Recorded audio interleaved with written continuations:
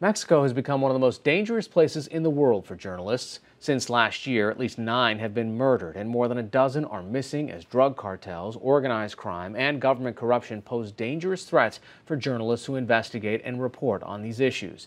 Emmanuel Guillén Lozano is a documentary photographer who fled Mexico and now lives in the United States. His work is part of a photo exhibition in New York highlighting attacks on the press in Mexico.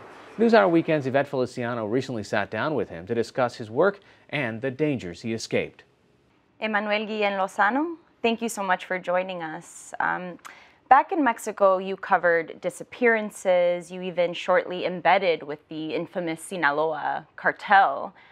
Do you remember the photographs that began to put your life at risk? You know, I spent over a year getting threats from cartel members from different parts of Mexico, and I was kind of cool with it, just because you know that as long as you don't mess with them, as long as you don't go to their territories again, it's going to be fine for you in most of the cases. Maybe not always, but in most of them.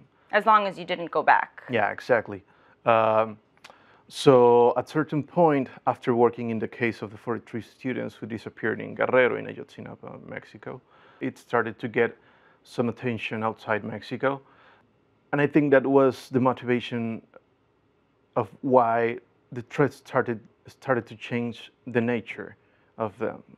What's the public perception of the work that you do? Is it, here the press has been called an enemy of the people. Is it just the cartels who want to harm you, or is the Mexican government resentful of the work definitely. you do?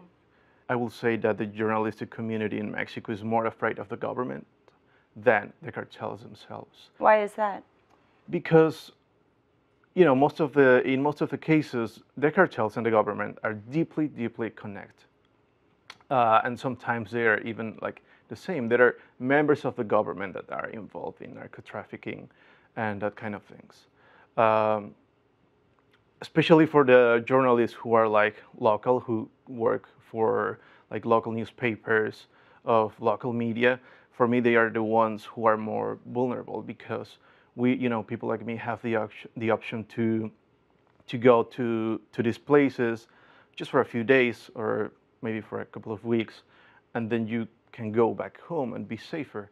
But those who live right in the place are in more vulnerable situations because they are targeted way easier than us.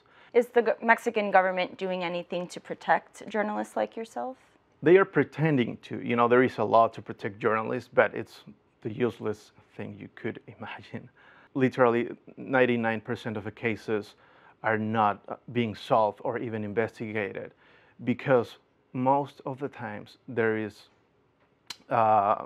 some part of the government in a certain level, from the municipal level to the federal level, who is involved somehow, almost in all of the cases.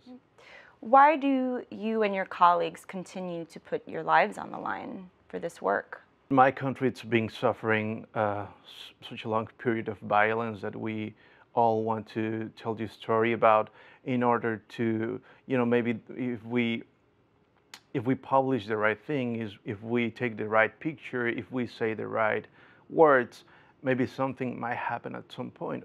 Also for our own collective memory. And I think all of my colleagues have the intention to contribute to solve the problem by documenting it. Emmanuel Guillén Lozano, thank you so much for joining us. Thank you so much for having me.